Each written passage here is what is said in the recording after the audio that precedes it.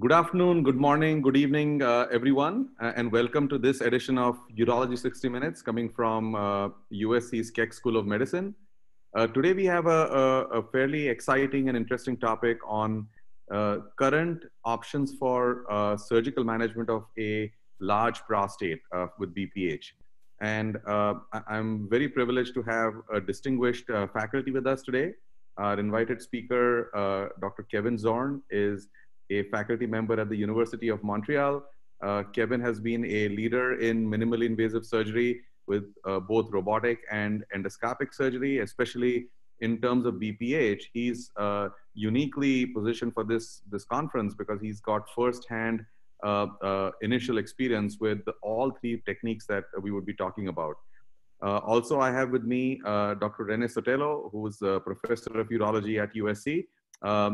Today's program, we will cover essentially three minimally invasive options that are recently being utilized for managing larger prostates. I'm not going to give a volume definition of what is large. That I think varies per physician. But anything that you would think a TURP in your hands is unreasonable. Dr. Kevin Zorn will give a presentation about laser enucleation, focusing on both the green light as well as the holmium techniques. I will talk about aquablation, and Dr. Sotelo will then conclude by his talk on robotic simple prostatectomy. And then time permitting, in the final 15 minutes, we have a bit of a panel discussion in order to kind of compare and contrast. So without further ado, I'd like to invite Dr. Kevin Zorn from Montreal to give his talk on laser enucleation. Thank you, Mihir. Thank you, distinguished guests as well, and my co-fellow faculty. Dr. Gill as well, and my colleagues. Let's see if I can open up my slides. Can everyone hear me? Yes. Okay, good. Can you guys see my screen here? I just asked to share screen. We're good? Perfect. Yes. Right. So I was deeded the tasks of wearing my hat for enucleation. So as mentioned, I've been fortunate in my career to have, let's see if I can advance slide. There we go. So here are my disclosures. Some work with Boston Scientific with Resume and Greenlight, and some work with aquablation, some of the new upcoming ZenFlow and Optronic with Optilume. And my background dates back to being a young one working with Dr. Al Halali, getting introduced into the world of BPH through HoLEP. So imagine doing 6 months of HoLEP and then going to do your first TURP. That was the way I was introduced to BPH. So being engraved very early on of the principles of finding anatomic planes, and I think Dr. Gill is smiling. He being a pioneer in surgery and understanding even the micro anatomic planes is so essential for good outcomes. So here's my experience from working with Greenlight, HoLEP, some of the advanced techniques of this anatomic dissection, GreenLEP and other enucleation modalities. In essence, it's the same thing, but the energy choice is variable.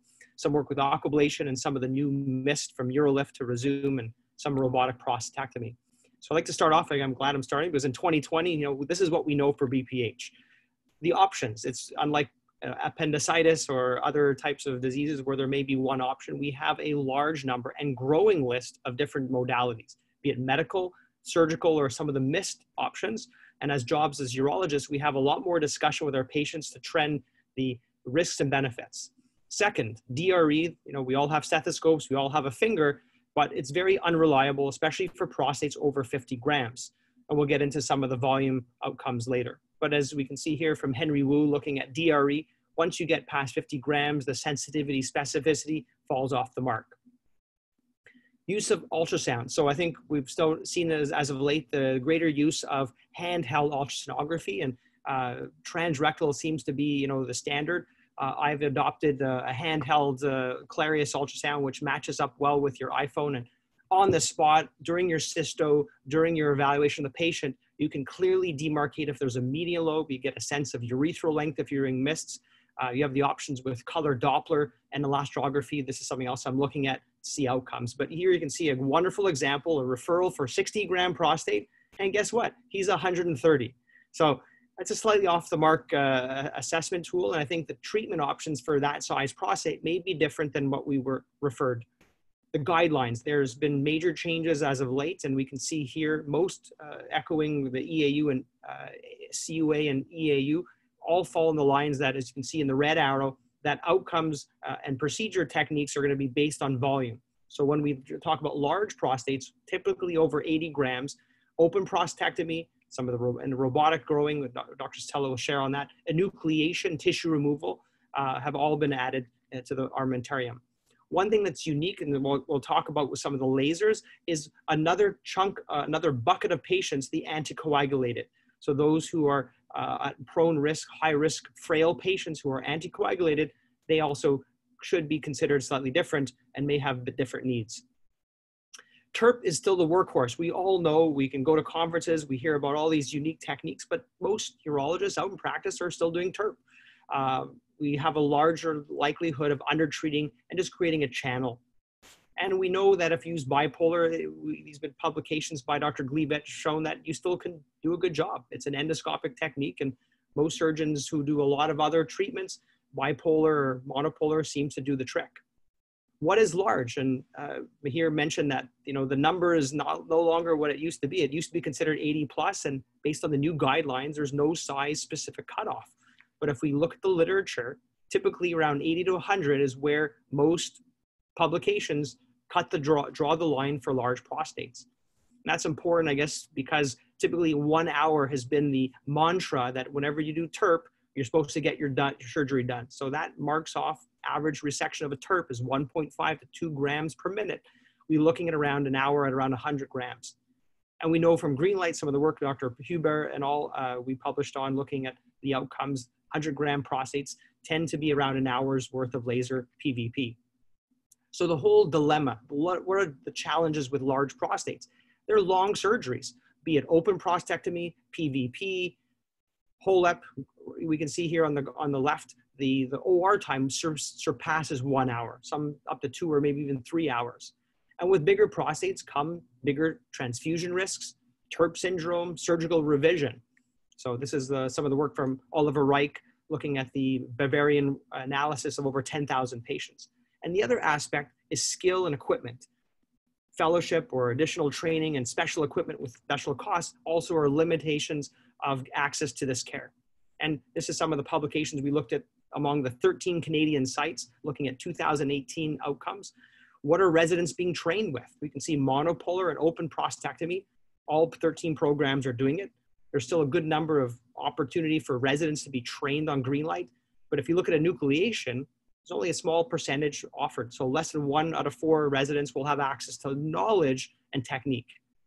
And we also looked at how many OSPs are being done a year in Canada, 4.7. So that's for a whole program over a 1-year period. So I don't think all residents are properly or equally trained. And that's part of the issue of moving forward. Robotic techniques, there are some being done, and I think there's ample evidence to show that we do make differences in outcomes and the standard IPSS and quality life and Qmax.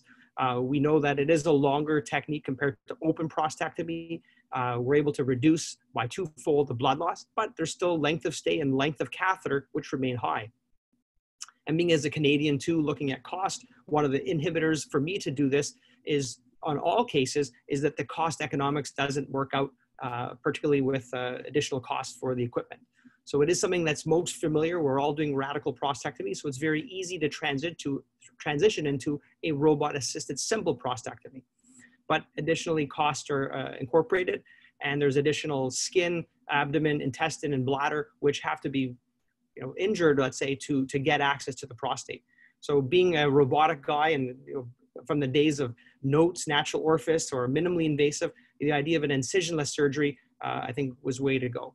And I guess I threw this into adult comedy, but if we look at the Greta Thunberg with the idea of carbon footprint, we know as we move forward, this is going to be something that's going to be more and more talked about. The numbers of growing, and we know that when you do robotic surgery, the carbon footprint is greater than 75% compared to open techniques. So certainly we need to be aware and cognizant of that, especially with all the COVID masks and stuff, that waste that we're doing these days. HoLEP, we know is I don't need to profess, I think everyone who practices urology has heard amply the data that enucleation really cures BPH. You really get the entire transition zone removed and the durability is there. The 97 and 95% freedom from surgery for BPH. And most of those surgeries tend to be from strictures, probably from the larger morcellators that were used at that time. But we know from the work of Gilling and El-Hilali and Lingaman, it's something that requires an additional learning curve, a large number of cases. It's kind of scary when you see these numbers. And if you're out in community practice doing, a case or two a week, it's hard to get that number. So you don't have the case volume to get there. This is some of the work that's been published showing that learning curve. And if you're in practice already, you want to adopt HOLEP or any enucleation technique, it's something that has been shown in these large 9-center training with Dr. Lucas that only about 44% continue to maintain it. So most often, if you are going to embark on enucleation, you need to do your mentorship with either the leaders or some of their disciples as part of a fellowship training. And that tends to be the case. The other things that are inhibitory or difficult with enucleation is the reimbursement factor. If you look at what one would make for comparative to a laser prostatectomy, a PVP, to enucleation, the numbers are not as favorable. And from a hospital standpoint, you're not bringing in as much to compensate for the additional equipment. So you need to do a secondary surgery using secondary equipment, including the morcellator and nephroscope, as we see here on the right. So the other factor that sometimes scares people, aside from the potential complications of morcellators, is the transient incontinence. I think this has evolved and gotten better, especially with en bloc enucleation. But in the past, we know that because of the mechanical separation of the adenoma from the capsule, there is some inadvertent apical injury, which may require some work with a physiotherapist, and it tends to improve with time. So getting into enucleation, and especially laser, I think the type of patients we see from our, standard on the left, a young man who, like from our radical prostatectomy young men, we're seeing more of these elderly patients. Top right, you can see the life expectancy. 100 years ago, most people didn't live to 50. Now we're seeing men in their 80s and 90s. And with that, our friends, the cardiologists, also like giving DOAC anticoagulation medication. So those numbers are going up. So the type of patient, I'm sure we're all on this webinar we're seeing a lot more older and anticoagulated men. So at least in my experience, in my practice, the green light has that versatility that you can offer a wide variety of different techniques, be it enucleation or some of the vaporization or a hybrid technique. And I think that's the true endoscopic durable outcomes, and we'll cover some of that, and manageable for various size prostates, especially the anticoagulated. The green light has that wavelength preference that allows for a coagulative necrosis and allows these patients as outpatient surgeries. And we've seen improvements in the power. The generation that we have now is version 3. So we've gone through several, but the XPS fiber is something that's more durable. We're able to accelerate surgeries by about 30% faster to OR times. And being a good Canadian, we're able to keep usually 1 fiber per case up until around 130 gram prostates. Dr. Hubert has published with me on this, looking at once you start going over 80 grams, you can do this, but it takes longer. So the PVP aspect is something that takes longer operative times. And then in order to get good outcomes, we're supposed to use 40 kilojoules per cc. And at 6 months, based on some of the previous work by Lebda and all, a 50% reduction in PSA is what our goal should be. Those who failed, who didn't do well, didn't tend to get the 4 kilojoules per gram, and their PSA reduction fell very short of 50%. So we published on not only PVP, but also taking that to an enucleation like an anatomic dissection from our initial work to more recent, where we're able to use the fiber, just like an enucleation, and using that wavelength to carve through the adenoma in a very hemostatic method, find the capsule, and then fire along the capsule. So what we're going to be seeing here is the non-contact. Unlike HOLEP, you need to have direct contact with the fiber, where here we're using the 70-degree offset of the green light to fire along the capsule or the adenoma to get to capsule, which we're going to see momentarily. So this is about 120 gram prostate that we're doing, and it being done as an outpatient surgery. So you're not getting the same bleeding you would get for a pure enucleation. And then once we get to that capsule, I don't move this fast. Obviously, this is a sped up video. But once we find that capsule, we're going to be, like our finger, firing along tangential, obviating the puncture or perforation of the capsule, and getting that adenoma onto a stalk, to which we'll then chop off into smaller pieces and avoid a morcellator. So this is that idea of anatomic vaporization, following the same principles of enucleation, but using the laser more steadily throughout the procedure and getting out small pieces. We're averaging around 10 grams of tissue, so we avoid the morcellator. something that's easy to adapt and to learn and to practice, and especially in those older anticoagulated men, we can tackle. And to offer them same-day surgery. So these patients are going home with their catheter and removing them the next day, but not staying the night in the hospital. So again, this is a opportunity to treat patients even with small stones. We're able to use that tissue removal for concerns of any prostate cancer, and obviously allow their catheter to be removed, usually within the next day as an outpatient surgery. And here you can clearly see the defect from that anatomic vaporization. We've published on this as well. If you just do PVP or it uses anatomic vaporization to get enucleation-like defects, we're able to get more significant reductions for this 80 to 83 gram prostate, quality life, Qmax, PVR, and as well the PSA reduction, which reflect on the amount of tissue removed, are superior with this technique. We're able to also get less hospital and ER visits thereafter treatment as well. And we annotate this to better hemostasis and less coagulative necrosis, charring that would be seen with PVP, that some patients tend to have more dysuria. And the durability is there. We published on our 5-year outcomes and retreatment rate of 1.1%. But you're still going to get those prostates. We talked about spectrums from 30 grams. You'll see some prostates at 300 grams. Is this the right technique? No. We've looked at our studies of PVP and even vaporization. We can see that these type of larger prostates over 200 grams are going to take well over 2 hours of surgery, 2.6 fibers at Canadian standards at $1,000 a fiber. It doesn't add up. So in this wide spectrum of prostate volumes that we see, these larger prostates tended to have higher failure rate at 3 years. So we've moved away from that and moved to enucleation.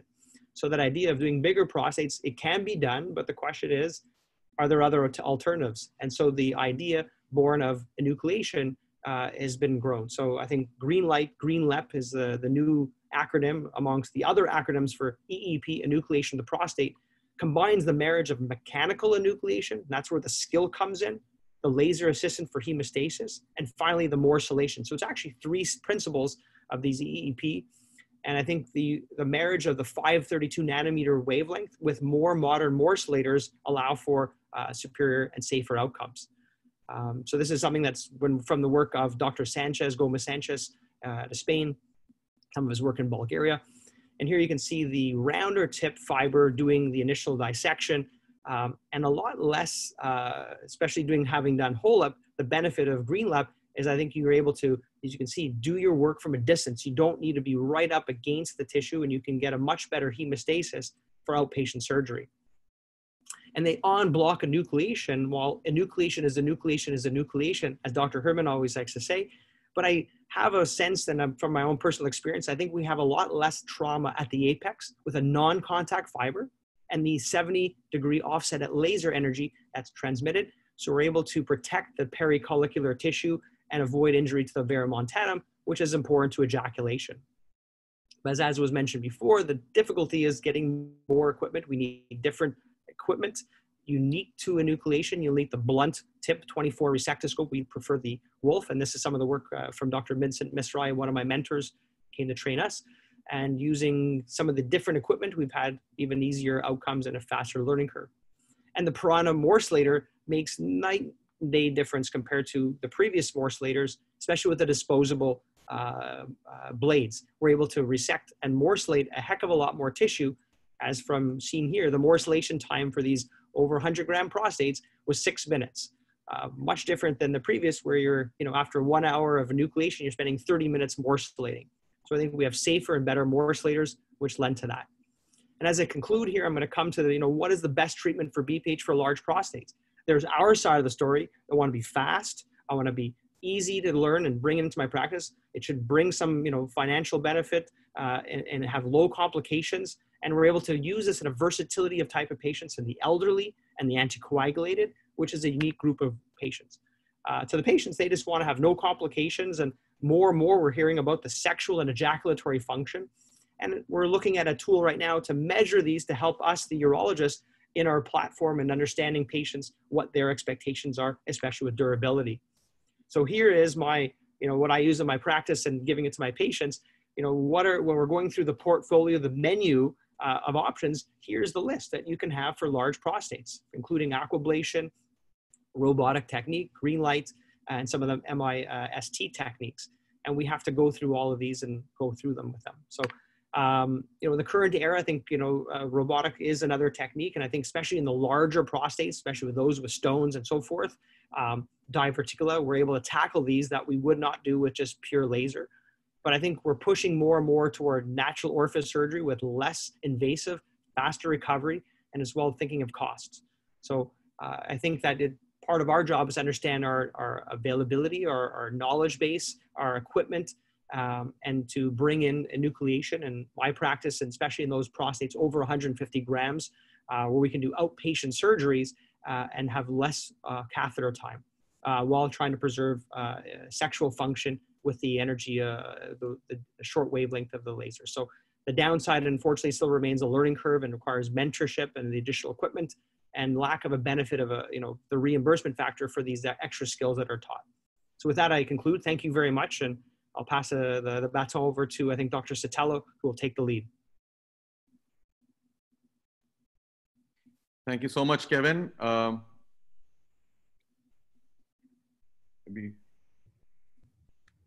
Now, I will now present a second but newer transurethral technique that I think has a lot of promise for large volume BPH, and which may address some of the downsides that Kevin mentioned with the laser-based transurethral enucleation techniques. So I'm going to have my slide up. So what I'll be talking about is aquablation, and again, as it relates to larger prostate glands. These are my disclosures. I'm a consultant with Procept, which is the company that makes the aquablation system, and I was a co-PI of the Water 2 study. What this is a transurethral procedure that uses a calibrated, automated, high-pressure water jet to resect the adenoma tissue under real-time transrectal ultrasound guidance. So it is completely based on a physical resection on the water pressure, and unlike most other transurethral procedures, does not rely on any thermal aspect for it to work.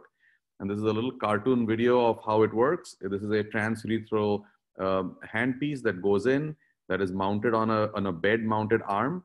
The patient generally is either in spinal or general anesthesia, and a truss probe has already been inserted and mounted onto the arm. The workstation is fairly simple, and there are a few measurements that need to be taken both in the transverse view as well as in the sagittal view.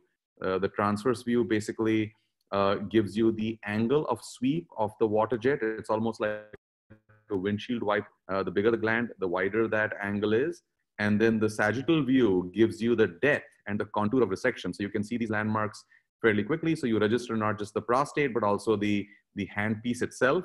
And there are certain zones, the green zone, which is the bladder neck zone, where you can have a different power or a different angle to protect the bladder neck fibers. And a similar zone is included for the Veru montanum. And based on your cystoscopic assessment of how long the Veru and ejaculatory ducts are, you can preserve that at 6 o'clock, which is one of the mechanisms by which it preserves ejaculatory function. And the water jet then in one pass goes from the bladder to the apex, causing the resection of the tissue. As seen here on the transverse view, you basically can adjust the angle of sweep just to make sure that the water jet edge does not go beyond the capsule. And similarly on the vertical section, you kind of denote where each of the landmarks are so that it can accurately go deep enough. And in case you feel that the prostate is large and you need, and the water jet did not go there, you can do a second pass. And under real-time truss, you can actually see the hyperechoic leading a water jet stream, and you can make sure that it actually corresponds to what you feel is the contour to be resected. And there is a ability in real time to reduce or increase the power of the water jet. And as I mentioned, if you feel that there is a certain portion of the prostate that did not get treated, you can do what is called a second or a third pass, which is not uncommon in these larger glands. And as you can see here, the water jet does reach the desired marked area, and you can actually see in real time the fluid from the bladder going in and occupying the fossa. In the cystoscopic view, you can only see the landmarks before you do the treatment to get oriented, and also the very last apical portion of the treatment. So this is more a faith on the real-time imaging, which is another unique aspect of this BPH procedure. This is a little cystoscopic view of a pre and a post. So that's a bilobar hypertrophy and a slightly elevated bladder neck on the left, and that's the veru. And this is a cystoscopy done immediately after the aquablation. You can see that the fossa is nice and wide and open. And you can see this fluffy white tissue, which is the collagenous vasculature as it comes from the capsule, that does not get disturbed because this is tissue selective. It only selectively resects adenoma and leaves anything with high collagen, which is the blood vessels as well as the prostate capsule intact. And which is one of the reasons why in many of these cases, simple catheter traction alone achieves hemostasis, because the oozing is at the end of these capillary vessels and not at the level of the capsule, as what occurs in resective or enucleative type procedures. And so specific hemostatic measures are not routinely required. Now I'm going to go on to data. So the pivotal regulatory study was a randomized controlled trial between aquablation and TURP. This was a 2:1 randomization. And even though the volume restriction was 30 to 80, because we didn't want the study to be favorable towards aquablation, because TURP is not considered standard for glands above 80, it does give you important insights of the utility of this technique for larger glands. And as can be expected with the randomized trial, the baseline IPSS score, the percent median lobes, as well as the baseline peak flow rates were comparable between the aquablation and the TURP group. The primary safety endpoint was a 3-month persistent Cleveland-Dindo 1 or Cleveland-Dindo 2 and higher events, and in which case aquablation therapy was actually superior to TURP for the overall events. But if you remove the Cleveland-Dindo 1 persistent 1 events, which was basically ejaculatory and sexual dysfunction events, the remaining higher grade complications were fairly comparable between the two groups for the entire cohort. As Kevin mentioned, ejaculatory function, sexual function is being increasingly noticed to be important in men who select their BPH therapy. And for ejaculatory function, as measured by the ejaculatory domain of the MSHQ, aquablation therapy again was found to be superior to TURP in this randomized trial. The primary efficacy endpoint was a 6-month reduction in IPSS scores, and aquablation was found to be non-inferior to TURP for the entire cohort at the 6-month mark. And we saw similar trends with both the peak flow rates as well as the post-void residues. Hemoglobin loss was also comparable, and so was transfusion between the aquablation and TURP. Now, here's where it gets relevant to the large volume prostates. When a sub-analysis of the greater than 50-gram prostates was done, even though the primary safety endpoint was superior with aquablation for the entire cohort, even the primary efficacy endpoint was superior with aquablation compared to TURP, and not just non-inferior for these larger prostates. So the bigger the prostates, the safety as well as efficacy profiles were better. And this is why, because as Kevin has mentioned, most transurethral procedures are volume dependent. And as you can see on the left, if you plot operative time to prostate volume, as the volume gets larger, the operative time gets greater. But in aquablation, which is the graph on the right, you will see that the line is much more flat, meaning this is volume independent. And each of the dots for the resection time are clustered around the mean, suggesting that there is very little variability in operative time between surgeons compared to TURP on the left, where the dots are all over the place, meaning that surgical expertise and skill significantly impacts the efficiency of the procedure. And based on this, a second phase study was started, which was a single arm open label study looking at prostates greater than 80 and less than 150 grams. These results have actually now been updated to the 2-year mark, but these were 101 patients, again, severely obstructed. Average prostate volume was about 107 cc's, and the vast majority of these had some intravesical component. Most of these were spinal anesthetics. The total time for the procedure, again, was very efficient for these larger prostates, where the handpiece in and out time was only 37 minutes, and the actual resection time is 8 minutes. So So one of the benefits here is that given that the actual resection is automated and image guided, the main component of the time is for surgical planning. And so whether you plan this treatment out for a 30 cc prostate versus a 100 cc prostate, the time change is not that much, even though you may do more than one pass. And so this is a very efficient procedure and volume independent. Based on the protocol, most of these patients had a Foley catheter in for 3 days. The majority had an overnight stay in the hospital. And just again, as a decision by the investigators, all of these were done where there was no formal cautery hemostasis done at the end of the procedure. In this trial, we think now that that's a mistake, and there is a subset of patients who will benefit from doing a cystoscopic fulguration at the end of the procedure. The primary safety endpoint was met. The objective performance cutoff at 65% of the upper level of the confidence interval. This was 45.5, which is lower than that. So thereby meeting its primary safety endpoint. And these are the breakdown of the complications per Clavian-Dindo criteria. I'd like to spend a little time on the bleeding events because that is a concern. And we did see in this cohort that there were 6 transfusions in the immediate postoperative period and 4 transfusions in the delayed phase between discharge to 1 month. And there were 4 instances of return to the operating room for either placement of a catheter or clot evacuation or cystoscopic fulguration. And I do feel that some of these events can be minimized by paying good attention to the color of the urine at the end of the procedure and actually using selective cautery in case there is a vessel that has been disrupted at the capsule, rather than a carte blanche doing a thermal technique in all the single patients. IPSS again similarly improved as we saw with Water 1 study. So did the Euroflow rates and post-void residues. Now, an important difference between this and transurethral enucleative procedures that Kevin mentioned is that the learning curve for this is very, very low. In fact, 9 of the 16 sites with these large volume Water 2 trial had no prior experience, and the average number of cases done per surgeon was only 4. And the median prior experience was 0.5, meaning the results were fairly consistent across surgical sites. Therefore, the individual skill level does not impact the outcomes too much. Again, looking at the bleeding overview, collating all the trials, 364 patients, some of which did use selective cauterization, some did not use cauterization. What we found, the volume of the prostate was the only predictor for bleeding events, as we would expect. And the overall transfusion and return to the OR rate in this retrospective study was 2.5%.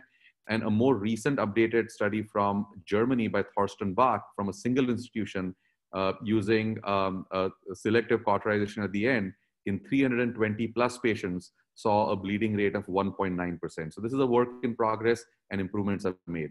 It is part of the AUA 2019 surgical practice guidelines, yet because of the randomized trial restricted at 80 grams, it is still indicated for that volume, but the subsequent study and the follow-up indicate its use. And I think that's where the true benefit is in the larger glands.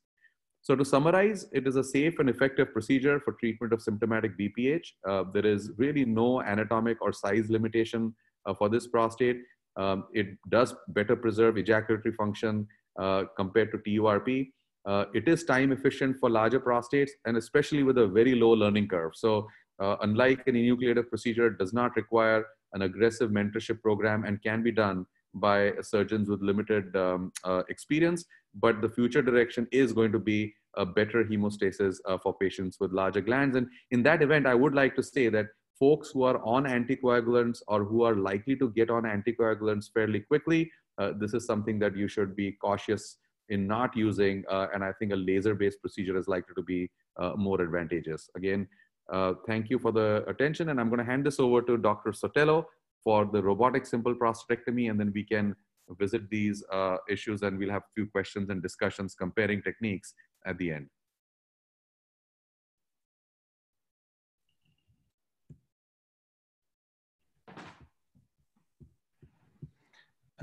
Wow, Mihir, thank you again for the opportunity. I think it's going to be very interesting reviewing all the new options, and it looks very exciting, this aquablation technology. And well, congratulations, because you've been pioneering these new approaches. Basically, we have now 12 years that we have described the robotic approach, and basically the open, it's very important that the open surgical approach remain the gold standard for more than 100 years. And that's why even that we have found all these new options for really big prostates, always open access remains the gold standard. It's very important that when we approach the different option of treatments, that is not only that we resect some tissue, that we open a nice channel, is that we need to try to extract as much tissue as possible. And when we compare to open, the highest amount of the highest percent of extracted prostate is the open approach. That's why the options and the retreatment rates is higher with all the other endoscopic procedures. It's very important that sometimes we don't mention it, but there's some other side effects also for the endoscopic procedures. As we go close to the capsule, we have more chance of risk of creating erectile dysfunction.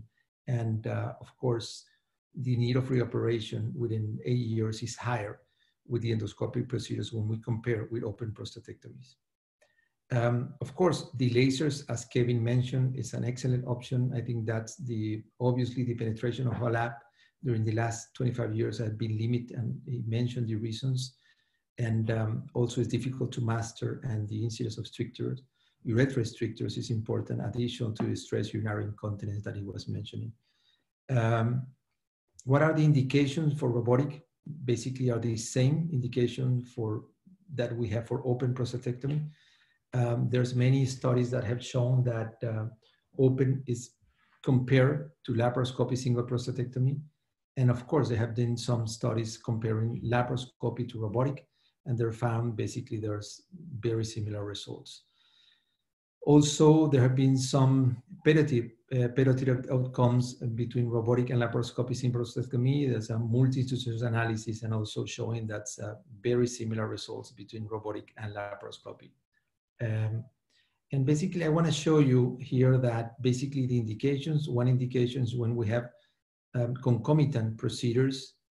Obviously, this is a case with a big prostate that also have the bladder.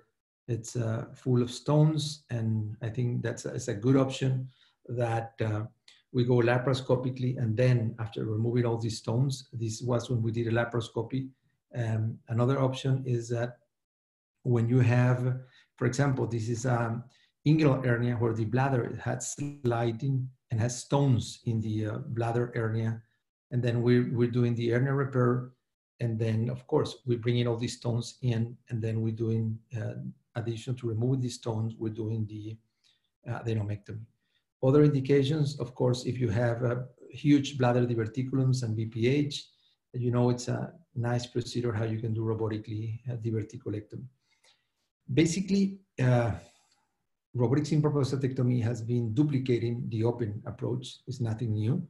What we did in 2008 when we did the first description was that initially Mirandolino Mariano from Brazil, he did the laparoscopy report. He was doing a vertical incision. And what we did is that we did a transverse incision in the bladder, the same incision that you do for a radical prostatectomy. We was not doing a milling incision because if you extend the transverse incision in the capsule, you go directly to the lateral pedicles. And of course, you had more chance of bleeding. And then after we do the incision, then we go exactly in the posterior bladder neck. And then we start from the midline laterally. And then we do basically all that swiping maneuver, finding the adenoma. And then we was using at that time this suture, like a fishing maneuver, and then we put the suture through the adenoma, and then we do the retraction. Nowadays we use the tenaculum instrument, and it's easier to do it. But we was doing that swiping maneuver because we don't have the dissector that we did laparoscopically to find the correct plane. At the end, it's very important that we need to put some sutures in the lateral pedicles. Very important that we need to check because you can have sometimes bleeding that you don't see it because of the pneumo, and then you can have postoperative bleeding. That was 2008. And then we did also some trigonization. We bring the bladder mucosa to the prostatic fossa, same thing as open. And then we just close the capsule. And then this is a video showing the standard technique that we can use some retraction stitches to help when big adenomas. We can use the hook, and you see how I'm doing some wet clips, and you can see exactly the swiping maneuver. And sometimes you can just do it and piecemeal the adenoma and remove one lobe and then the other one. And you see exactly that you can perfectly do this swiping maneuver, and then you can perfectly get inside the adenoma. And you see I'm preserving the prostatic capsule in this case. And then, as I mentioned, sometimes you need to remove one. You see perfectly how you can peel the capsule from the adenoma, and with the hook, it's very nice how you can find the correct plane. After you remove the adenoma, of course, you do this kind of trigonization, bringing the mucosa of the bladder to the prostatic fossa, or bringing to the posterior edge of the urethra. And you see with the bipolar, I'm doing perfectly hemostasis, but after I remove the adenoma, I put some sutures, and I'm using now the tenaculum, you see it there. And a good thing also, you can change the tenaculum from one arm to the left arm. I'm removing here first the left lobe, and then after I remove one, it's easy to remove the right one. Here's how we use the tenaculum. This is one of the examples that sometimes you need to piecemeal in order to remove median lobe, left side, and right side. In 2012, Rafael Coelho with BIP's group, they come with the idea because they was trying to see if they can do a complete reconstruction. And they was bringing the bladder, basically the bladder mucosa, but they was doing like this into intussusception, bringing the bladder in order to do the anastomosis. That was interesting because, of course, you will not need to do any irrigation after, but of course, if you have any cancer and you bring in the prostatic bladder neck inside the prostatic capsule, it's going to be more difficult if you need to do additional treatment. Or if you have regrowth of the tissue, it's going to be more difficult if you want to try to do any endoscopic treatment for that. Then in 2013, we was exploring the idea of doing a really intrafascial simple prostatectomy, removing the whole prostate, preserving the seminical vesicles, preserving all the fascias, and doing a complete bladder anastomosis. And that's what we do here. We was transecting the seminical vesicles, preserving all the fascias, and then leaving a long urethral stump, and then doing anastomosis, and then doing an anterolateral reconstruction. That was in 2013. Then this is exactly how we was doing the intrafascial dissection. It's like a radical intrafascial, but preserving the seminical vesicles. And of course, you can leave a big, but you see how you preserve all the fascias. I'm just gonna speed the video a little bit here. And you see perfectly that basically I'm peeling all the fascias of the prostate.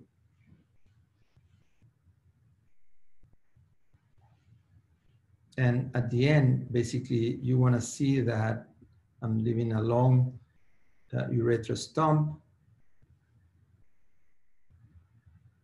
And at the end, you want to see that I'm doing the anastomosis, and you see perfectly all the bundle and all the fascias are preserved.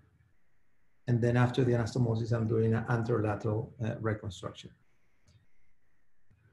In 2014, Monish and Leslie came with the idea of doing what they call transvesical robotic simple prostatectomy, was of doing a posterior incision, vertical incision in the bladder. And after you open the bladder, going inside the bladder and doing the enucleation.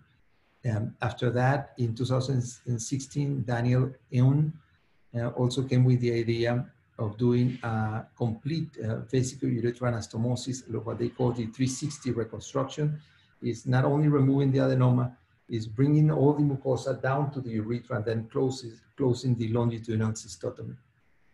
And last year in December, the B. Patel's group came and they present what they call modified simple prostatectomy. It's basically the intrafascial dissection that we described in 2015, and is basically have a full nerve bilateral preservation with an intrafascial plane dissection with minimal apical dissection and semical vesicle sparing and a full vesicle urethra anastomosis. I want to show these, I want to show some numbers that I feel is important to get in this discussion.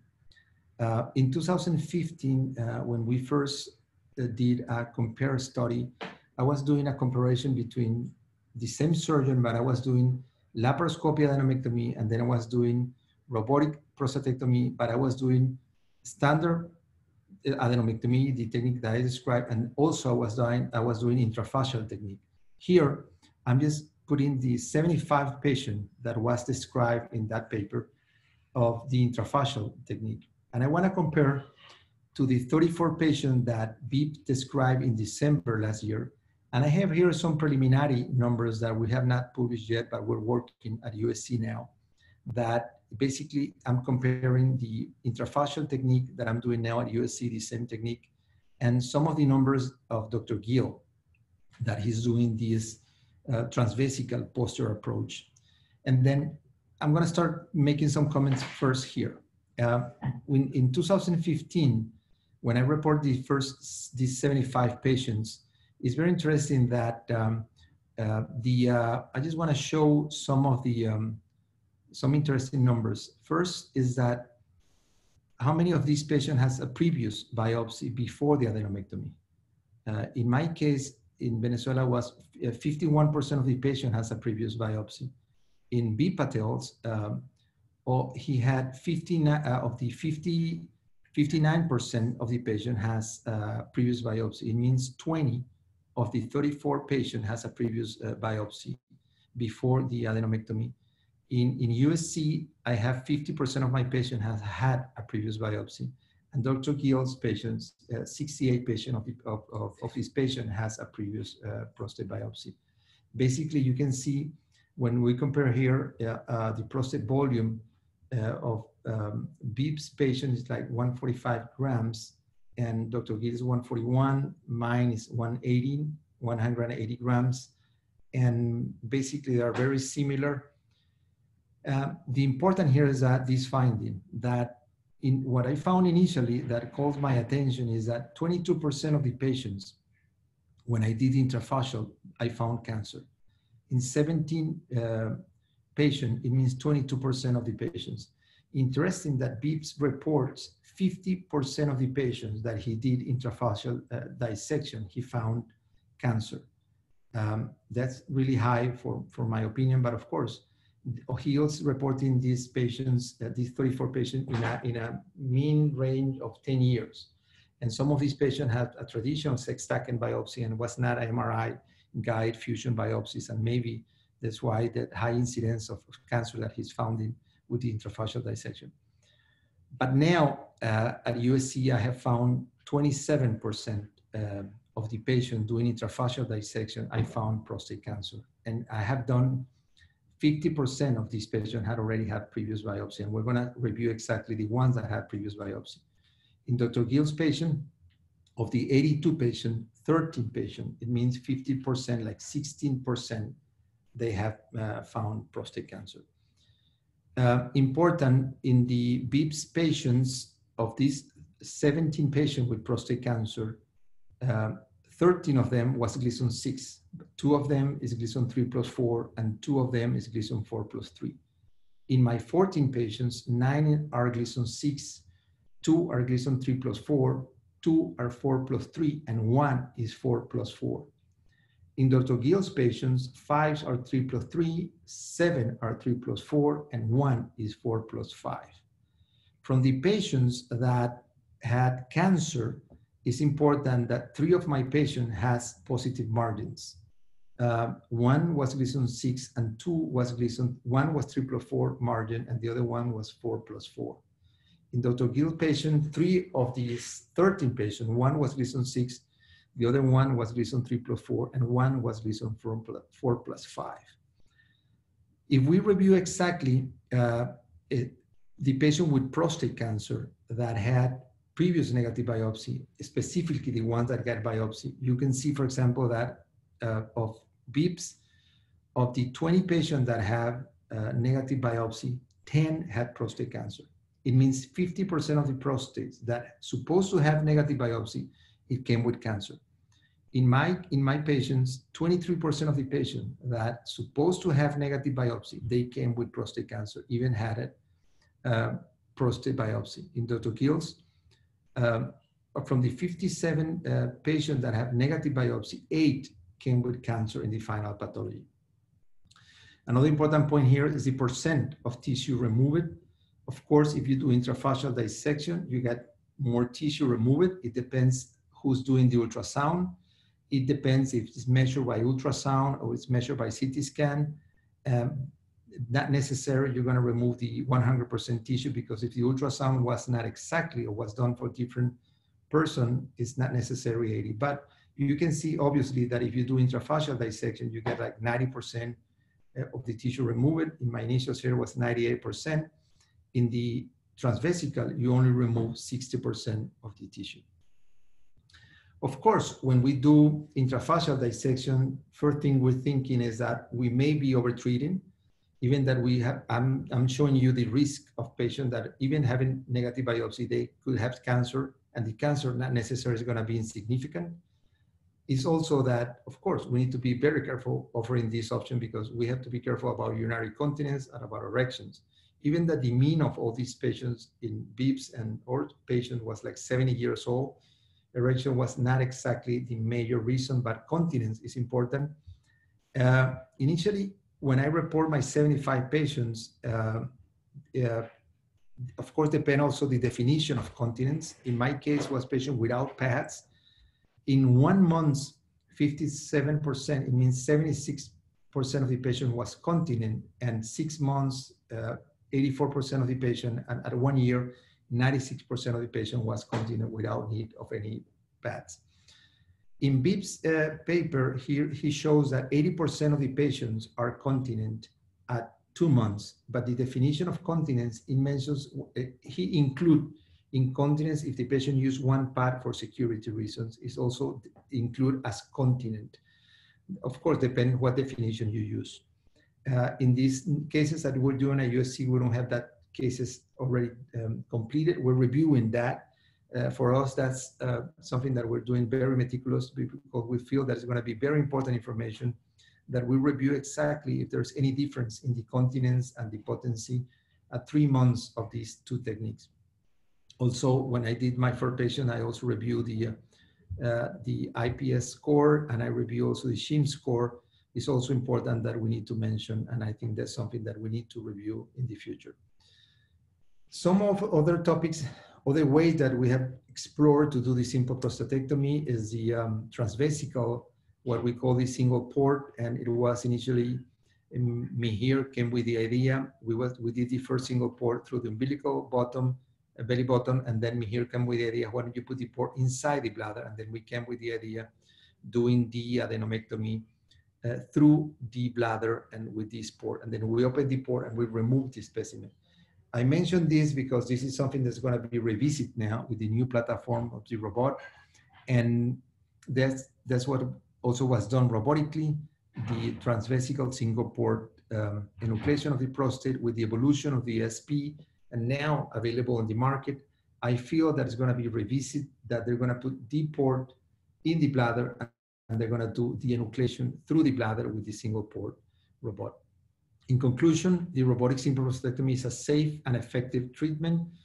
The use of robotic, of course, overcome the limitation of the laparoscopy, pure laparoscopy.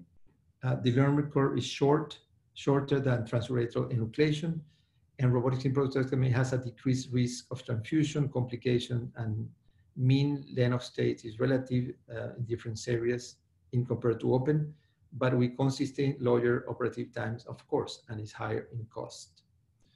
With that, Mihir, I think we can make some discussions. Thank you very much, Rene. And so we have a few minutes left for some questions. So I'd like to start off by asking Kevin. Kevin, you're uniquely positioned in having been an expert with the various laser, ablative and enucleation techniques, aquablation, robotic techniques for prostatectomy. Going forward, 2022 and beyond, assuming we have access to all technologies and reimbursement is not an issue, how do you see the relative use of this pan out? It's a deep-rooted question, and I'll try to be brief in my answer. But I think as a community, speaking on the nucleation aspect, the biggest issue, even by virtue of Peter Gilling starting off with the aquablation, I think it is a technique. It is a great technique. It's endoscopic, exactly the idea of enucleation that we saw with robotics. That would be the holy grail, but it hasn't taken off. It's not applied into residency training programs. It's not something that's uniformly taught. It requires additional equipment, and from the reimbursement, it doesn't pull people to want to do this. That being said, as we move forward, creeping into the picture as well, which we did not talk about, are other techniques like Resume or other modalities which are being looked at in the Resume XL for 80 gram plus, which are also seeming to have positive results. So what can we move toward, especially in the moments of COVID? What can we do more in the office? I think that's our holy grail. Something in the office is the ultimate goal. That's an outpatient procedure. That's where we should aim for. But in time now, maybe in the next 5 years, looking aside at costs and reimbursement factors, I definitely think, having experience with aquablation, there is that naturalness, to something that, as Prokar Dasgupta once nicely said, I love quoting it, it democratizes the urologist. So, if you've got tons of years of experience doing enucleation, as you pointed out in the Water 2 series, people did 4 or 5 cases, a one-day learning of the equipment. That should be, I think, our next ultimate goal of uniforming. Let's just say my dad's here with me. He needs BPH surgery. Everyone on this phone call, everyone does whatever they do. We know with great certainty, the variability in the outcomes are going to be all over the map. So it's our best little secret, because we do something in the prostate. It could be 20 minutes. We know people who do a 20-minute TURP. I get paid well. The guy goes home. We just need to open up the prostate a bit. The IPSS improves. Everyone's happy. So unfortunately, that is something where if we can move forward in a way to uniform the procedure across the globe, I think that would be helpful. However, as I was kind of summarizing my talk, that the need now is more than ever to personalize. We need to really sit down with our patient and find out, is ejaculation important if you're 80 years old? Do we really need to remove the whole transition zone if you're a 91-year-old gentleman in retention? Could we just treat the floor, get them to urinate, and get them going for the remainder of their life? And I think that's the difficult aspect, and we have so many tools to choose from. So moving forward, I'd like to see something that's easily teachable, that residents and anyone out in practice, community or academic, can tackle the large prostates. So until then, I think people are going to stop, until we get everyone doing truss ultrasound so they know. And Rene, I'm sure on the phone, Mihir, you see a lot of patients who get referred to you and it's a 50-gram prostate. And you do your ultrasound, it's 200 grams. Am I right? Yeah. I saw Rene's baby that he pulled out in his hand. I mean, I would wonder what the referring urologist sent for that patient, but that's key one. And then next key is getting past the TURP and making sure that we have more urologists, not just using the hammer, that using other tools. So it's a tough game. Question for you. So going forward, do you see any role for robotic simple prostatectomy?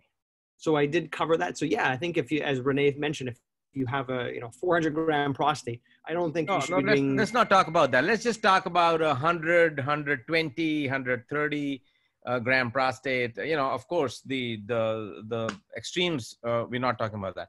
But 100 to 120, 130 gram prostate, any role?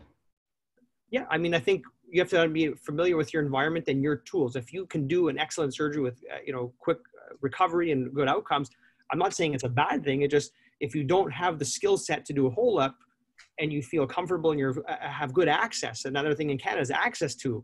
So I have a limited number of cases and I'm doing cancer. I can't just say I'm going to put a BPH case on and make cancer patients wait longer. So it advises the environment, your skill set, and then from a cost analysis, if it works out, and explaining to the patients that this is an option, but the downside is there's going to be skin incisions. You'll tend to have a catheter a bit longer.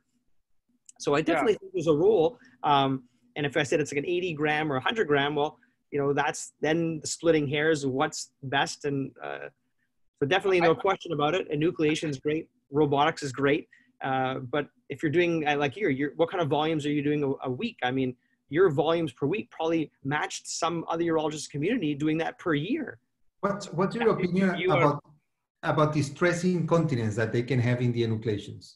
So absolutely, I think and that's why I brought it in, because I think that's a downside, especially with standard techniques of where they split the 5 and 6 and the apical. There was a lot more traction.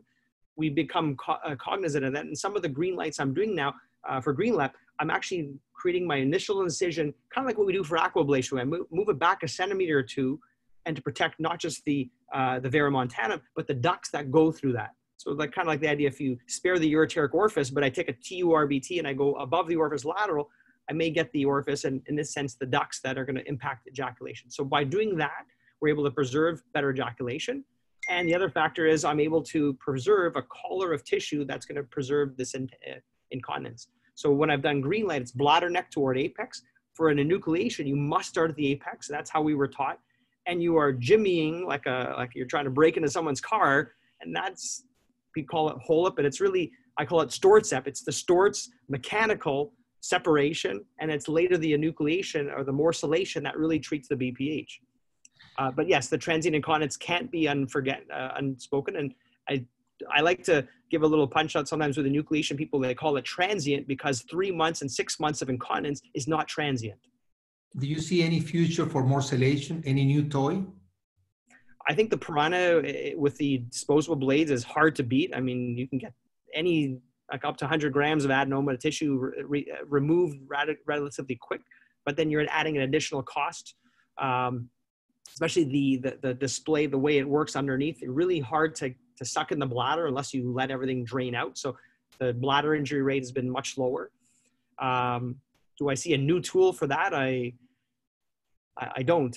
It's going to be hard to beat that, but ultimately it'd be nice to see something that can do that at the same time, because unless you're I'm comparing to my good old days of like WWF wrestling where you had a tag team partner. Let's just say, Indy does the enucleation and you come and do the morcellation. That's what makes it long in the past, that, you're tired, you spend an hour.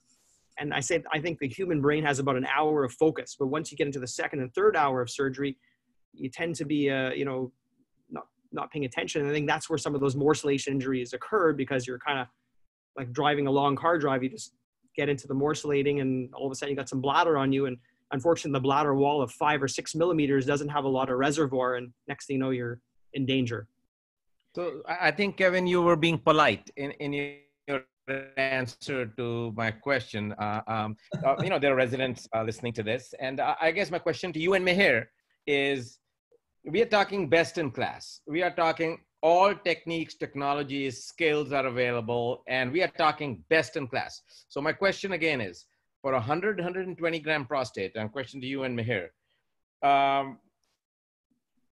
is there any rationale? Of course, diverticulum, stone, forget all that stuff. Just talking 120 gram prostate, any rationale for going robotically? Because at the end of the day, going robotically, which is what we do, I personally feel is second best. I mean, we are making incisions, we are cutting the bladder, the catheter stays for a week, and et cetera, is not minimally morbid. Any role for doing anything other than transurethral in the best of class for 120 plus? So my feeling is that this is going to be a moving target. I think what has happened is, I think HoLEP or any transurethral enucleation has been limited primarily by the fact that you're basically doing the enucleation with a beak of a cystoscope and using some energy to get hemostasis. And as the gland gets bigger and as you go towards the bladder neck, you tend to get disoriented. So it's telling to me, for example, that Peter Gilling described this almost 25, 30 years ago. And yet, if you look at the number of enucleations done in North America, they're less than 3%. So unless you trained in Montreal or Indiana or Mayo, Arizona, you are not doing any HoLEP. So it's not available and it takes not just time. And I've talked to, for example, Pierre Huber, who trained with Kevin in Montreal and had probably the best exposure to HoLEPs as a resident, said not having done HoLEPs for 2 years during his robotics fellowship, he now feels hesitant. So I asked him, in your practice, he was trained here doing robotics. He was trained doing HoLEPs. What do you do? And mostly he does robotic simple prostate. So HOLEP, I think, will still be a very important modality for the anticoagulant patients. We should not forget that there is a huge population of these BPH patients who are either on or need to be restarted very quickly. And I don't think that there is, in the current tool milieu, a better option than a laser-based procedure. These patients tend to be sicker, so the increased invasiveness of pneumoperitoneum and transperitoneal access is going to be a challenge. But currently, residents are more likely to be comfortable in the robotic environment than they're likely to be comfortable in the enucleation environment. And it is a difficult thing to learn. There was an interesting study from Germany where a dedicated center, 5 centers, started a program in a systematic fashion. 4 of the 5 discontinued it in a year. So obviously there is a very, very steep HOLEP, yeah. So it is a difficult thing to learn. But I think if you are willing to undergo the mentorship that Kevin mentions, where you really spend time watching it, have the person come over, and you have a referral base of doing a significant volume of large prostates, maybe start off with the 60-70 gram prostate and then gradually go up, then I think that it is clearly less invasive than a simple prostatectomy. I think, but I do feel that the challenge is going to be with these newer technologies, which may not remove as much adenoma as your enucleations do. Maybe they're going to have a higher retreatment rate, similar to what the ablative or resection techniques have, but they will be able to be done by everybody in the community. That is what I think will sell a Resume or a Urolift or an aquablation, is because anybody can do it. And it is the outcomes are consistent. While with HOLEP, Kevin doing a HOLEP, outstanding outcomes, but you can have somebody who's not comfortable doing it, where you enucleate one lobe, you get into bleeding, you stop, you enucleate the other lobe, then you go back to, it can be a very complex, morbid procedure. So I think that will stay clearly with the experienced people as well as for the anticoagulant patients. I think robotic simple prostates will evolve towards patients with, which Rene has mentioned, the intrafascial technique, maybe for the patients who have low risk prostate cancer with BPH, where they want to get their BPH treated, but they're not really keen on doing a very aggressive prostate cancer management. The intrafascial technique may be a good compromise, or with a significant number of associated things like diverticalized stones, etc., hernias, which is not uncommon in this population again, where the robotics will be. But I do feel that from a volume and penetrance standpoint, techniques like Urolift, and if Urolift can figure out the median lobe quadrum, and Resume is coming in for larger prostate, it is office-based. Aquablation, if they can figure out their hemostasis to be more consistent, then these will clearly in the community, as BPH is a community disease, and we probably will find less referrals of the 120 grammer to a tertiary care center, because these can now be effectively treated in the community by standardized techniques. So I think Indy wanted us to say yes or no. Is there a role? I just to sum up, I think there is still a role, and especially if I can add, I'm not here. It was a tough thing to try and sell enucleation. It was 20 years of tried, and it hasn't caught on. And outside of being from what I call the disciples and the Padawans from the metastases from certain centers of, as you mentioned, there's 3 or 4. That's how you learn HOLEP or enucleation. But fortunately, amongst the 100 different US programs, every resident is learning to do robotic prostatectomy. So when you move from a robotic radical to a simple, it's not much of a change and shift, and you have the equipment and you're comfortable, and that's what you need, equipment and comfort, and then you can do it again, reproducibly, even if your numbers are small. So I think there's that role outside of someone who wants to do that training where they have a robot, there'll be a role for it. But the question is, how many people are doing ultrasounds to know how big their prostates are? And that's step 1. Thank you, Kevin. Compliments, our team's compliments to you for your leadership in the field, and really pushing this forward and setting a bar. And it's a pleasure. Thank you for coming and being in part of our 60 Minutes. This will be hosted on our YouTube channel, USC Urology YouTube channel, which now has over 1,300 subscribers and over 10,000 visits, etc. Rene, Mihir, outstanding work, guys. We just need to improve our transurethral presence is what I was trying to get at. I was trying to be self-critical that we are not state-of-the-art and cutting edge if we cannot offer everything transurethral. So thank you all, and have a great evening. Thank you. Bye-bye.